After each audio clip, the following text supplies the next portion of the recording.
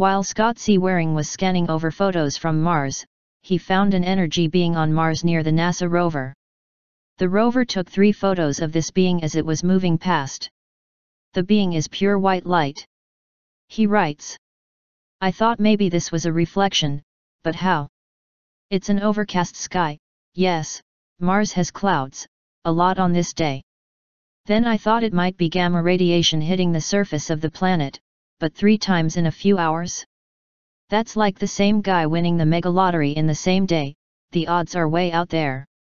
So, this object had to have come into the photo, had its own light source and lingered for a while changing shape, as the photos attest to. It's alive. So why didn't NASA go to investigate?